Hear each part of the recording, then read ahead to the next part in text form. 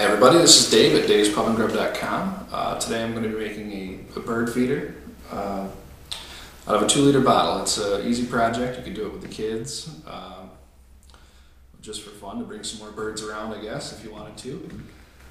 I only have one particular bird in mind today. So what I've done is taken a 2-liter bottle, removed the label and the cap, and I've cut a small door out of the side here. And you can cut 2 or 3, just leave enough plastic where it doesn't all fall apart.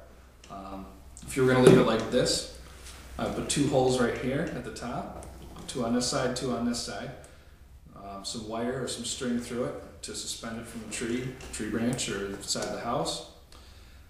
Well, what I've done today though is I'm going to actually mount it like this. So what I'll do is fill it just under the door here. And I've cut kind of a small door. I'm not expecting him to sit there. I'm only planning on one bird in particular. And I've chosen to do it this way because I've used a bottle that will fit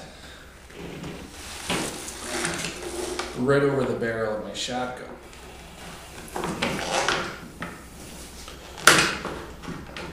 Like so.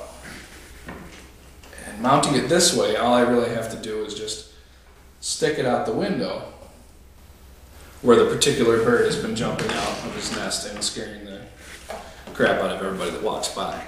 So that's about it. Pretty easy project.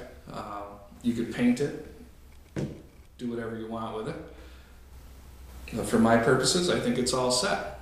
So I'll go put some birdseed in it and see if I can get some birds to come around. Thank you for stopping by.